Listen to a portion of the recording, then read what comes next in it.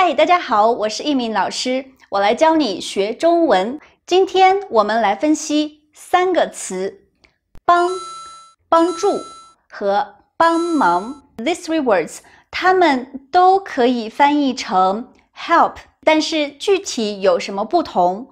怎么用呢？别急，看了视频你就知道了。So let's analyze one by one, and in the final, we're going to summarize it.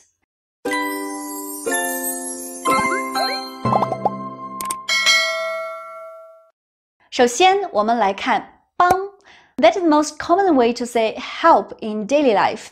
So that is very casual. 比如说，你能帮我学汉语吗？没问题。你能帮我学汉语吗？没问题。Another thing we need to remember about 帮 is it's just a verb, not a noun. You know, in English, the word help, it can be a verb and a noun.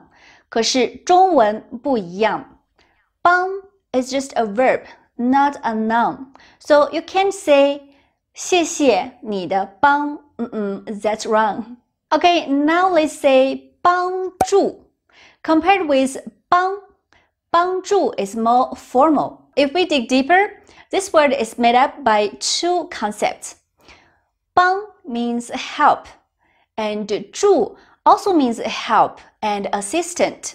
So they come together to form a new word, and that is more formal, more serious. 我们应该帮助贫困地区的孩子。A serious topic. 我们应该帮助贫困地区的孩子。政府帮助他们解决了这个问题。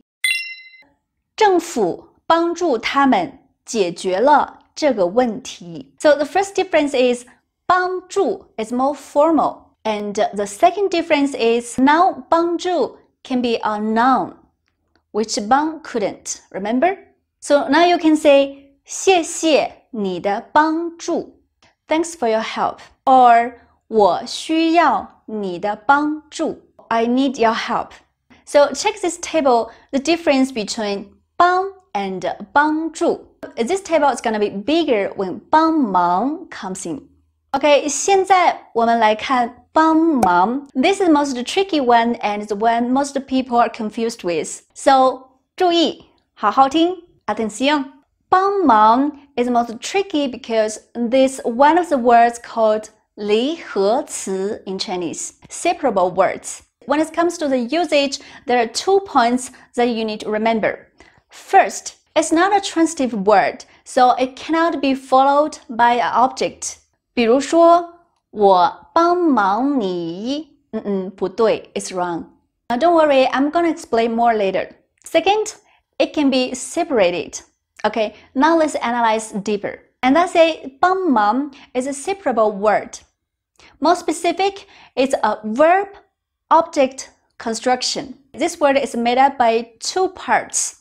One part is a verb, another part is an object. In this case, 帮 is the verb, help, and 忙 is the object.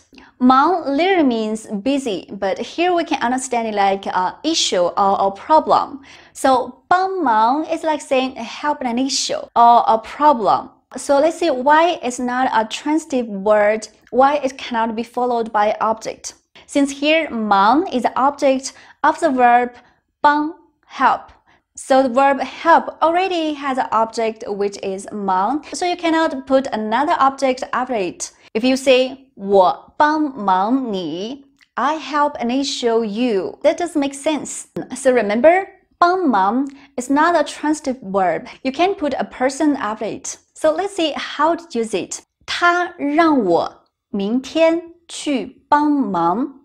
So he asked me to help tomorrow. So he has an issue, a problem, he needs a hand. 他让我明天去帮忙. Or 我好朋友下周搬家，我要去帮忙。My friend is going to move and I'm going to help. You see, it's not followed by a person. And mostly it appears at the end of the sentence. 我好朋友下周搬家，我要去帮忙。Remember the second point we said about usage of 帮忙? We said it can be separated. In other words, you can insert other things in the middle of 帮 and 忙。比如说，你能不能帮我一个忙？ You see, we put 一个 in the middle. Remember, 帮 means help. 忙 means issue or problem. So, can you help me out with an issue? It's like saying, can you do me a favor? 再看 another sentence. 我没时间帮你的忙。I don't have time to help your issue. You see, we insert 你的 your. So 帮忙 can be separated. You see, 帮忙 is the most tricky one. Just remember, first, it cannot be followed by an object, by a person. It can be separated. Okay, now let's have a review and summary of these three words. Here are the three words 帮, 帮助, 帮忙. First, casual or formal. 帮 is very casual, and 帮助 is formal. 帮忙 is also casual, whether it can be a noun or not. 帮 is not a noun. 帮助 yes, is a noun. And 帮忙 is not a noun. So you see here, 帮助 is the only noun here. Okay, now transitive or not. 帮 yes, is a transitive verb. 我帮你. And 帮助 also is a transitive verb. 我帮助你 is also right. But 帮忙 is not a transitive verb. You can't put object or a person after that. Lastly, whether it can be separated or not. As you can see, 帮 cannot, 帮助 neither. So 帮忙 is the only one that can be separated and that you can insert other things in the middle.